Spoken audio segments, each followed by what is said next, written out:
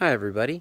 I happened to be on a new Leeds property today and was doing a tree assessment for them and stumbled across a Colorado blue spruce.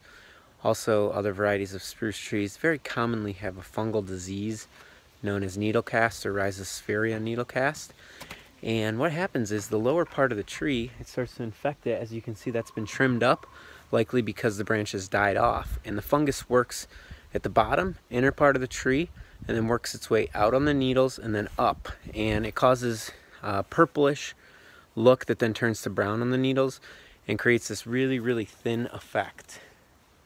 And this is definitely a disease that is very successful in treating, and this is the time of the year where you can really see it, and it's very noticeable throughout most of the year, but now it's especially prevalent and obvious to see. So if you have this issue, we start treating this in the May time frame, so you don't have a whole lot of time.